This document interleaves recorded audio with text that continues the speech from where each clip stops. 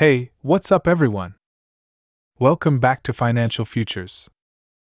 Today, we're diving into a huge topic: Social Security offices have closed indefinitely. Is it a temporary glitch or something bigger? Social Security field offices are closed across the country due to technical issues, and we're not sure when they'll reopen. This could mean massive delays for millions of people. But is there more going on behind the scenes? Could hackers be involved? Before we get into the details, I'd really appreciate it if you could hit that like button and subscribe. It helps the channel grow, and I promise to keep you updated on everything you need to know. So, here's what we know. On Friday, Social Security started experiencing major technical issues.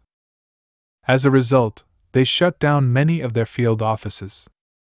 If you've been planning to visit your local office for any help, that's off the table for now. And if you're trying to log into your My Social Security account, some people are facing issues there too. But the phone lines are still open if you've got the patience to wait. Yup, just imagine sitting on hold for hours, maybe even days. Okay, maybe not days, but you get the idea. So, why is this happening? Some speculate there could be a hacker attack targeting the Social Security system. Now, I'm not saying that's the case, but there are rumors floating around. Either way, the SSA is doing everything they can to protect your personal info. And speaking of security, this comes at a time when Social Security is switching all logins to use login.gov, a more secure way to access your account. If you created your My Social Security account before September 18, 2021, make sure to update it. Your personal info is too important to ignore this. This week will be the ultimate test. Will Social Security offices reopen, or will they remain closed for longer? We don't know yet, but I'll keep you updated. If these technical issues continue, we could see serious delays in processing claims, which could affect millions of beneficiaries. So, if you've tried visiting an office or logging into your account, know that this is a nationwide problem. Hopefully, it's resolved soon, but I'll be watching this closely.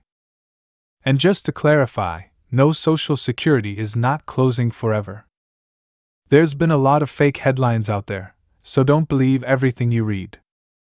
With all the changes coming, including announcements from the Federal Reserve, updates on SNAP benefits, and Social Security's big yearly updates in October, there's a lot to keep track of. Let's jump into our next topic. Some experts are predicting a massive 30% crash in the housing market. I know, that sounds huge, but I want to share with you why they're saying this, why I think they may be onto something, and what this means for you. Let's break it all down. So, where is this 30% crash prediction coming from? Well, a few leading strategists are pointing to a combination of factors that could send the housing market into a correction, possibly even a crash. Now, I'm not totally convinced about the 30% figure, but the logic behind their argument is pretty solid. Let's go through it step by step. First off, let's be clear, we're not in a 2008-style crash situation. Back then, the subprime mortgage crisis caused a massive flood of foreclosures as people who really couldn't afford their homes were approved for mortgages. When the market collapsed, many were left high and dry. Here's the deal: about 80% of current mortgages are locked in at rates below 5%, with some even lower than 3%. So why would anyone sell, right? The problem is interest rates have climbed to around 7% on new mortgages.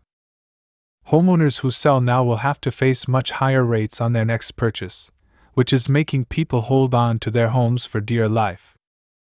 At the same time, the cost of living is rising across the board, whether it's food, energy, or insurance premiums. In fact, insurance premiums and property taxes have surged along with rising home valuations. And guess what? These rising costs are pushing homeowners into financial strain, and some may eventually be forced to sell. Now, the strategists suggest that this rising cost of living will lead to more forced home sales. Unfortunately, a large number of homeowners may find themselves unable to keep up with expenses despite low mortgage rates. If people are forced to sell in large numbers and buyers are staying away due to high mortgage rates, we could see a flood of properties hitting the market, which drives prices down. A potential consequence? Some of these homes might end up in foreclosure if they don't sell fast enough. And once foreclosures start adding up, that's when we could see the market really correct, maybe even close to that 30% drop in certain markets. So, do I think a 30% crash is coming? Maybe not across the board, but in select markets, I can see a 10-20% correction happening. Especially in areas where housing prices have skyrocketed over the last few years and affordability is way out of balance. If the Federal Reserve doesn't lower interest rates soon, fewer buyers will enter the market, which only compounds the problem. As for 2024, experts are saying this year could bring more pain to the commercial real estate market, and we're already seeing cracks there. But for the residential side, the worst could come in the next 2 to 3 years as affordability pressures grow. Now, this doesn't mean a housing market crash is inevitable, but it's definitely something to keep an eye on. So what does this mean for you? Well, if you're looking to buy or sell a home soon, be aware of these trends. If the market does take a dive, there could be great opportunities for buyers, but for sellers, it might mean holding off for a while.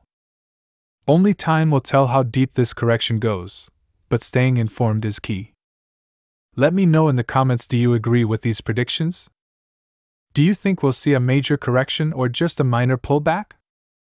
I'd love to hear your thoughts. That's all for today's video. If you enjoyed this breakdown, don't forget to hit that like button and subscribe for more insights like this. Also, check out my other videos for more tips and updates on personal finance and real estate. And there are more videos popping up right now on your screen. Thanks for watching Financial Futures, and I'll see you in the next one.